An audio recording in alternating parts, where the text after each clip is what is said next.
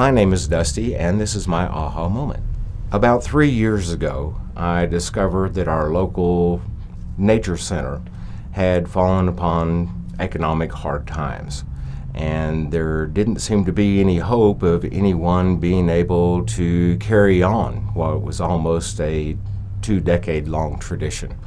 So I decided, well, I have some skill sets that I have picked up during my 30-year career as a computer software programmer. I also have been an observer of nature all of my life, and so I thought, well, I can bring some of these skill sets together to try to keep this institution alive. Having an opportunity where people in town can go out to a historic location and find unique things in nature that are all protected in their natural balance is something I think is very valuable. I love the aspect that I see new things and observe new things and learn new things on a daily basis.